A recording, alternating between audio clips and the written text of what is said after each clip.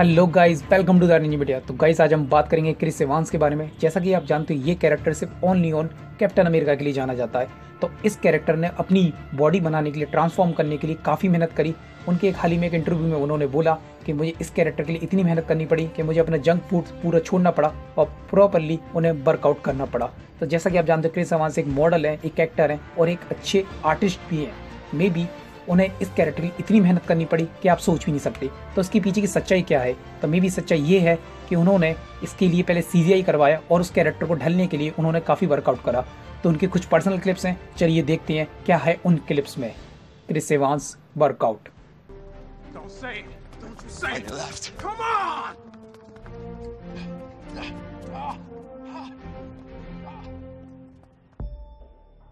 The training we worked on was just weight training, getting big, which was difficult. They sent a trainer out from London.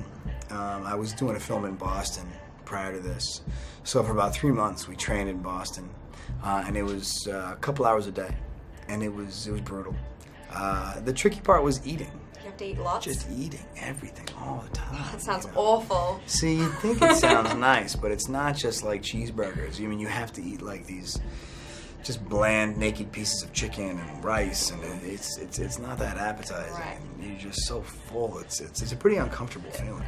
Well, it paid off. You looked amazing. So you know, we did all this training specifically for that scene. That scene is the reveal. That's the birth of Captain America. So we really wanted to make sure it had an impact. It was a lot of working out that day. A lot of, anytime they yelled cut, I ran off the set and I was just, lifting weights and doing push-ups. So the whole day was pretty exhausting. It was actually a 3 or 4 day process to film the whole scene. So by the end of that week, I think I slept for 3 days. तो guys जैसा कि आपने Chris Evans की video clips को देखा तो आपको पता चल गया होगा, सच पता चल गया होगा एक्चुअल में उनने इस कैरेक्टर को पाने के लिए कितनी मेहनत करी है। उन्होंने अपना वर्कआउट, उन्होंने अपने हावर्स, उन्होंने अपना खाना पीना सब कुछ इसके लिए दे दिया। प्लस आज जिसे हम जानते हैं क्रिस एवांस, यानी कि मार्वल स्टूडियो का कैप्टन अमेरिका करने वाले role, Chris Evans is a good actor.